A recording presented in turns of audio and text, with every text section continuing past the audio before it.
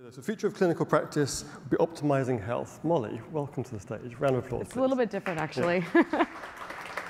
Let's see if that's you. So I was originally going to give a talk on that, but then I was recently at UC Davis, where we were working on this concept of an ontology of wellness. And it got me thinking, before you can actually turn scientific wellness into clinical practice, you actually need a language for it. You need a system encoded to understand what wellness even is. For the first slide I'm going to show you 3 photos, and these are 3 different libraries that I worked in growing up. One was in the library of my high school, Richwoods High School in Peoria, Illinois, and the second one was at the University of Illinois, where I actually worked in 3 libraries, including the engineering library. And then in medical school, I worked on the library committee. So I've been really nerdy about library experiences for a long time, mostly because to me, a library is a place where you can find any information that you could ever imagine wanting to learn about and solve a lot of problems. So throughout my experiences in libraries, I was able to learn about how to solve medical problems in particular. I'm a physician, and my practice is oriented around optimizing health, and I do a lot of research for my clients. So my practice is very much more similar to house than it is to a doctor in a clinic or a hospital. People pay me to solve really weird and rare medical problems, as well as they also pay me to optimize our health. And so I've had to create systems for solving problems that I think are unique and are really the central important thing that you should see about this algorithm for medical research is this thing in the center called the MESH database. And the MESH database is a thesaurus for all the terminologies for what disease is made of. And I developed this algorithm because it gave me a way to basically reverse engineer any medical problem so I could find the answers. And again, this talk is about ontologies. So before we can even begin talking about why that MESH database matters, we should talk about what an ontology even is. So an ontology is this specific, it's an explicit formal specification of a shared conceptualization of a particular domain of discourse. Here we're today talking about wellness, but throughout most of my education, I was taught about illness. And we have these robust illness ontologies. We've got SNOMED, we've got MESH, we've got gene ontologies, we've got the ICD, we've got ICF, and all of these are designed for solving medical problems. But we are here today to talk about wellness. And we need ontologies for wellness to solve these problems that we have today. We need to limit the complexity of what wellness actually is. We need to organize this industry into something that can be used to solve problems. A wellness ontology would help us with information retrieval, with domain knowledge sharing, and problem solving. And I would argue that we need a shared language of nutrition in particular because the greatest problem of our time is our dietary risks. Our dietary choices are actually leading to more deaths than any other disease combined. So I would argue that we need to figure out how to talk about nutrition and wellness in a systematic way. So healthcare right now, though, isn't doing a great job on chronic disease because it's based on this pathogenic paradigm.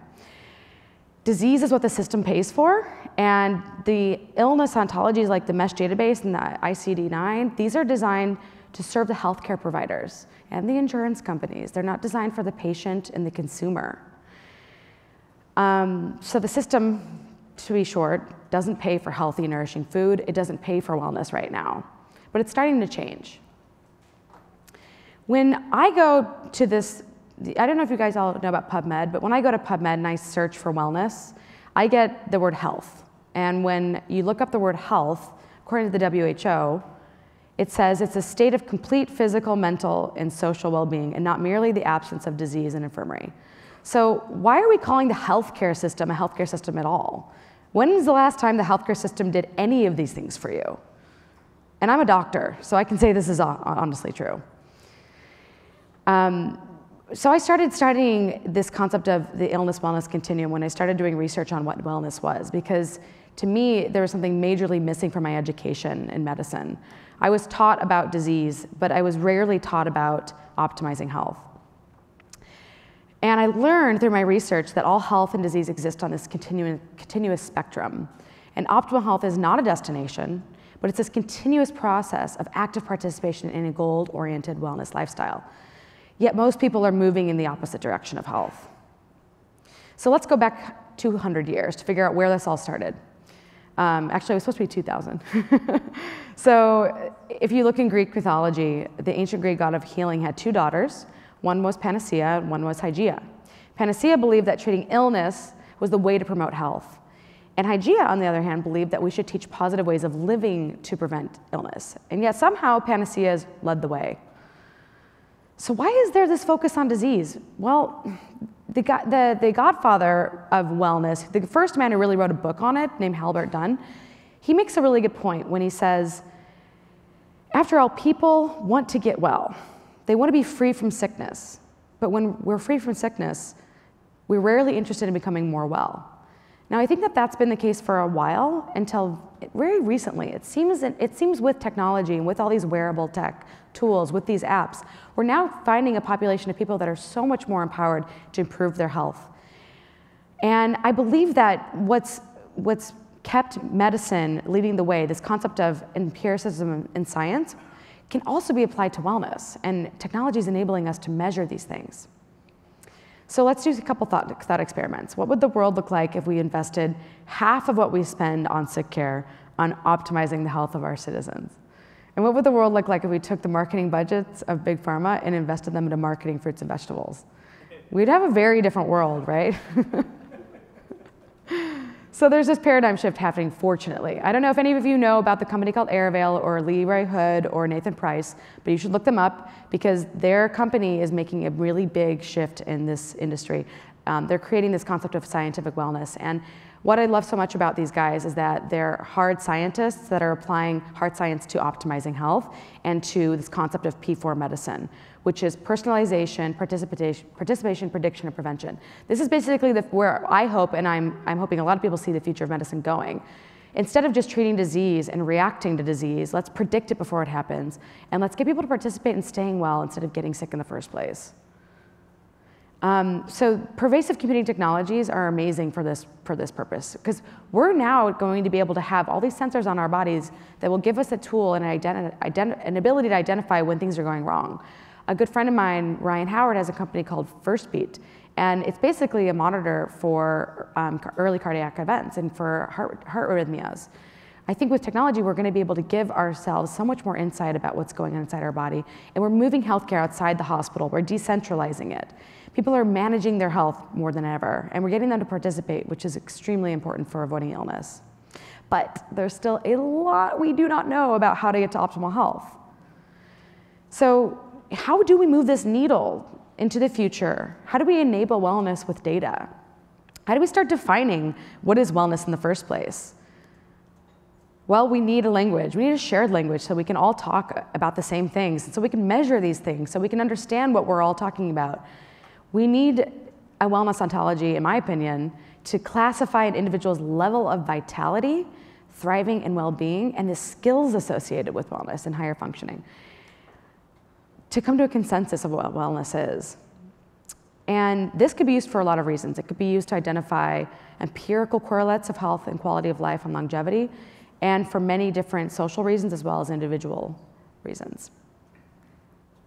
So where does wellness lead us? Well, it leads us, I hope, to self-actualization for every individual. For people having more of their needs met. I mean, the base of Maslow's hierarchy of needs is their food and it's their physiology.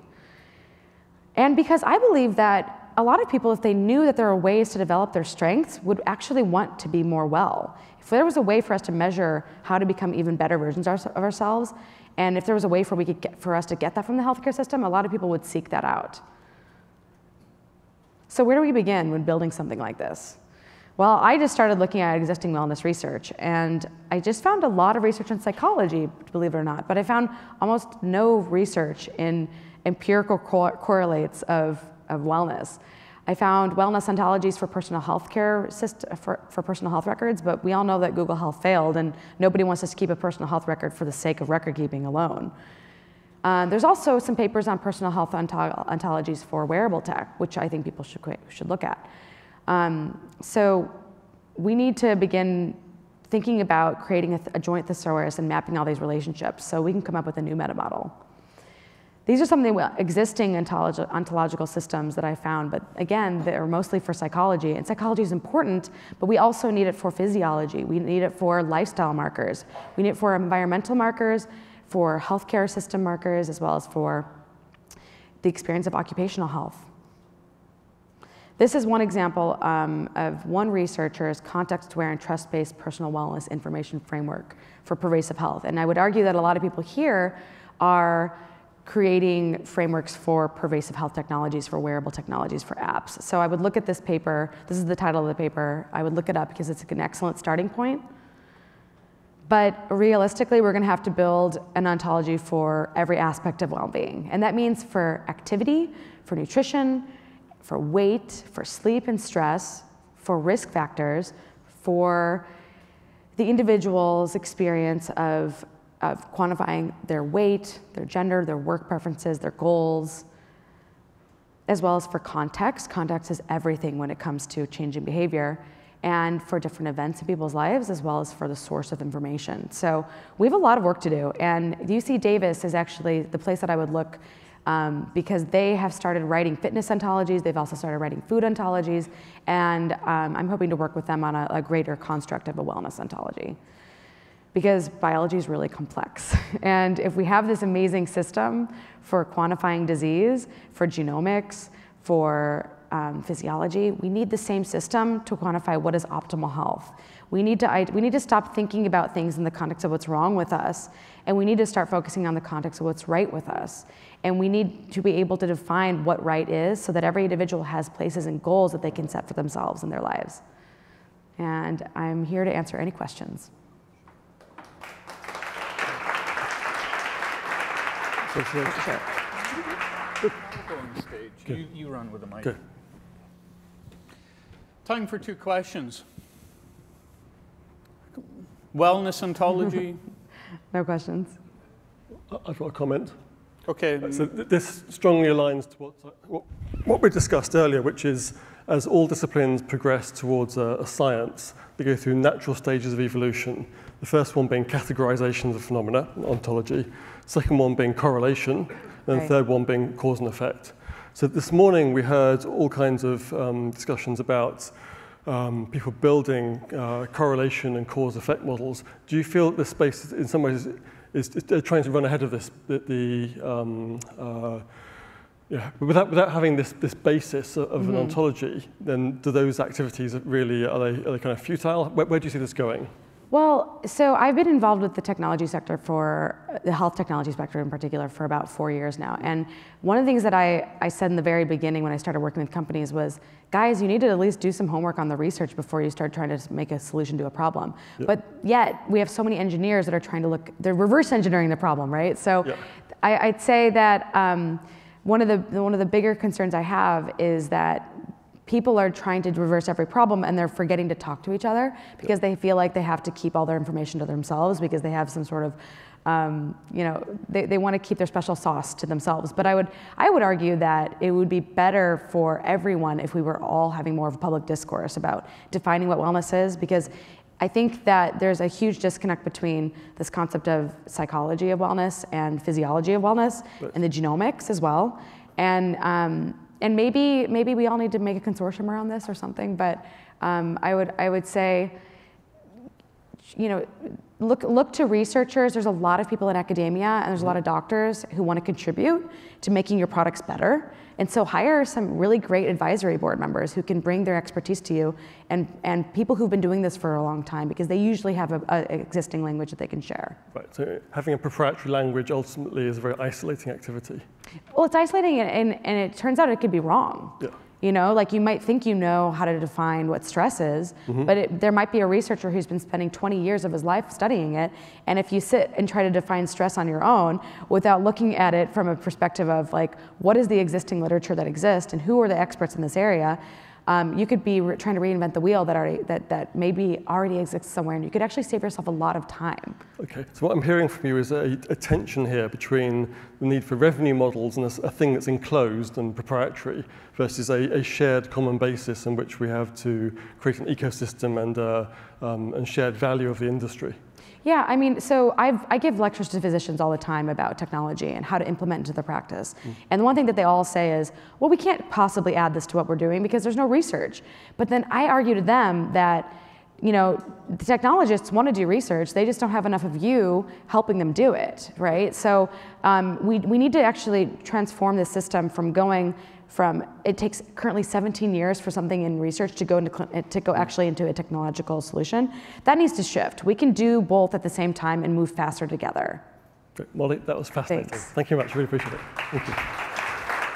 Thank you.